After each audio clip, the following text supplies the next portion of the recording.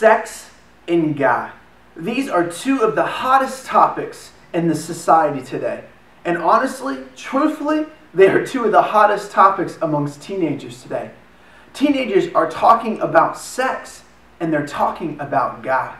Our quest in February in Pipeline is to talk about sex and talk about God. As believers in Christ, we need to understand both sex and God and what we do with them.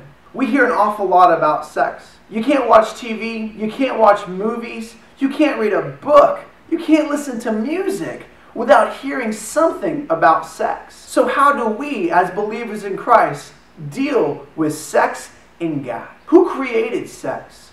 What is the purpose of sex? And when is it appropriate for us to start having sex? In February in Pipeline, this is exactly what we're going to be tackling. And I just want to invite you out and say, come and join us as we take this quest together to talk both about sex and God and to figure out who created sex and why we have